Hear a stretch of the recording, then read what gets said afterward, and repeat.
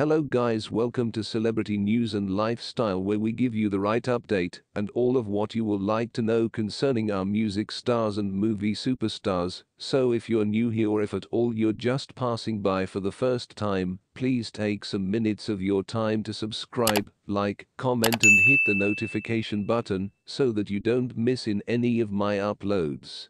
Tyson Fury vs Francis Ngannou all but confirmed, announcement expected soon.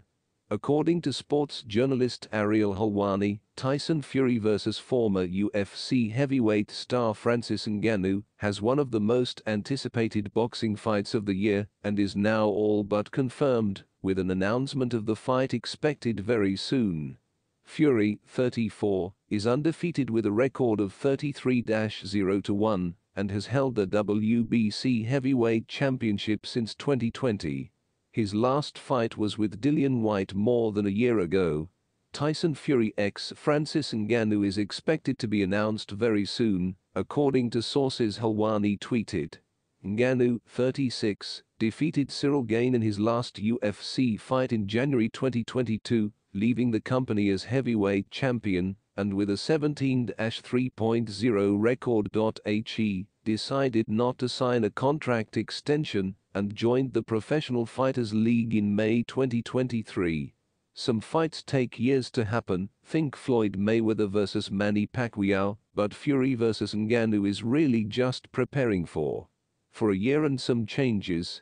Ngannou joined Fury in the ring after Fury defeated Whyte in April 2022, and they announced their fight would have mixed rules. The rules and conditions of the fight have not yet been revealed, although the likely outcome is a boxing match without MMA elements.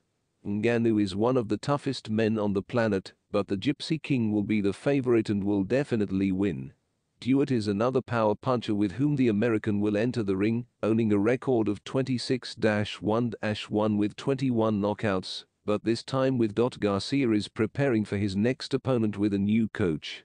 He hired Derrick James to replace Joe Goosen, ending a 3-year relationship with the latter, and would move up to 140 pounds, 63.5 kilograms, and, after being criticized for his approach to the Davis fight, he is currently recovering in the game.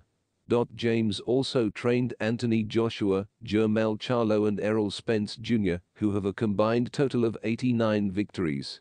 I'm tired of the lack of respect. I'm fed up and I've been at 50% for too long. It will be different. I promised myself, Garcia wrote on Instagram. I don't care about anything other than becoming world champion.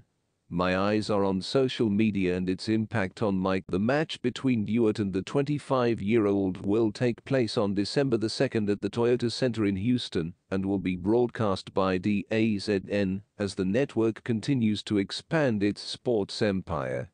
Currently, the undercard is yet to be confirmed, but it is expected to be announced in the next weeks, as the fight is only 6 weeks away.